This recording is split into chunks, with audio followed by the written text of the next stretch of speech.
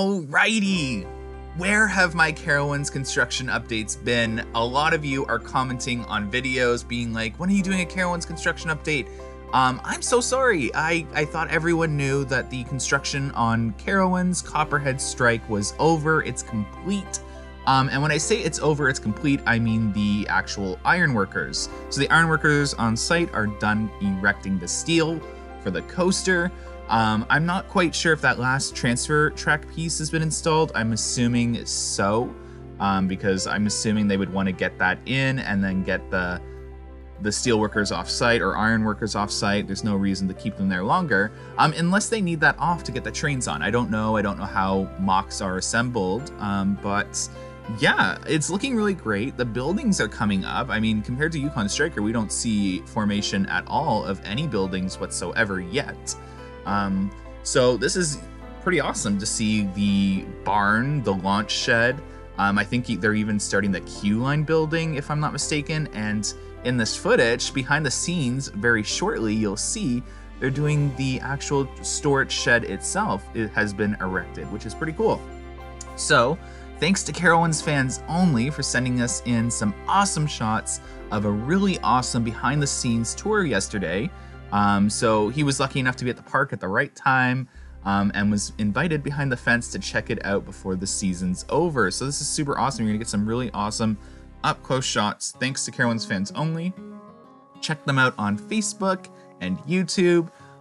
He's done some awesome coverage of Copperhead Strike throughout the season. In fact, we've used his posts and his pictures and videos a lot this season. So a huge thank you to you. Happy New Year to you.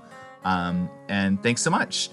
So as you can see, Copperhead Strike is complete. This is why there hasn't been any construction updates, but they are hard at work with the theming.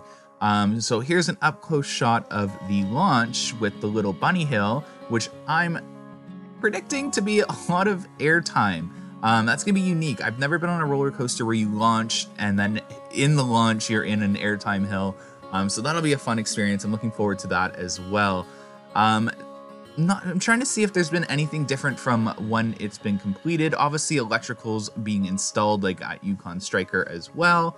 They're hard at work. It looks like they were able to have the company that installs the theming and the structures on at the same time as the ironworkers, where that's not the case at Wonderland. So that's been a very big help to Carowinds as well. We do know that Carowinds does open a whole month and a half earlier than Canada's Wonderland. So that's probably why they're rushing this a little quicker as well. So it's gonna be awesome to see this coaster wrapped up really quickly. I mean, we should see testing probably in the next 30 days, to be honest. If Yukon Striker is supposed to be testing in the next like 2 months, I'm predicting Copperhead Strike must be testing in the next 30 days, to be honest. That's a really big estimate, and take that with a huge grain of salt. I'm literally just pulling that number out of thin air and basing it off of Yukon Striker's testing schedule. But that's my prediction. I'm gonna stick with it, because if Yukon Striker's testing in 2 months, Copperhead Strike has to be testing soon. So that'll be fun to see. Hopefully someone will be invited to that, or if they're doing an event for that. I have no idea if Carowinds will do an event for that, but that'll be exciting. And as you can see here, the flyers, Vertical started on the flyers. I think everyone in the enthusiast community already knows that, but this is just a little flat ride that'll be assembled in the Blue Ridge Junction area along with Copperhead Strike. So that's gone vertical. They'll just assemble that as well. It's been sitting in storage for those of you that don't know. But Hurler, I think this is called Hurler. It's, from what I understand, they were both called Hurler. It has some massive retracking going on it. This is a pretty big portion that they're retracking, which you'll see in this video. It leads me to believe that Hurler actually isn't going to be RMC'd anytime soon. I know that's a really big statement to make, but whenever you see a very large portion of a coaster being retracked, I like to think that it means that it's not going to be receiving a big update anytime soon, whether that be GCI or RMC, just because they wouldn't be spending money on it if it was in the near future, unless it was an absolute necessity. So let's say something was wrong with the track work, or something was going wrong, or they viewed it as unsafe in the next year, then I could see that still being a possibility. But we know that Cedar Fair is generally really good at upkeep on their attractions. Anyways, here's a quick update on the dorms. I believe these are the dorms in this video, so that's going to be a great help. I love that Cedar Fair is focusing on that.